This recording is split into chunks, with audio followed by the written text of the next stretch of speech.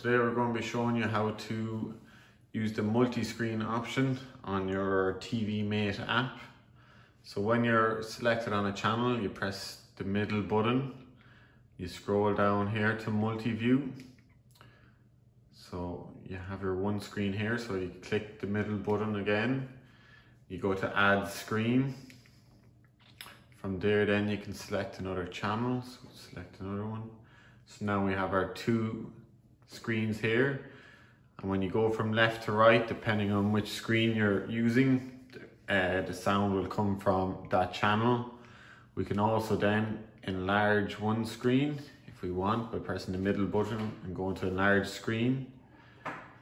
And we can also then, if we want to, we can go back to full screen.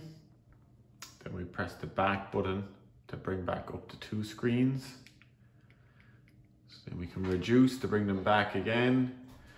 And we can also then, if we want, we can go and add another screen. So we add another one here. So now we have three screens. So depending on your IPTV provider, this can change with the amount of channels that you can view at once here. And then if you want to close a channel, you just press enter on the channel you want to close and press remove screen. Back to two screens there. We can now remove this other screen. And then when we're left with just the one again, then we just press the back button to bring it to only the one screen to show. Thanks for watching. Please like and subscribe for more.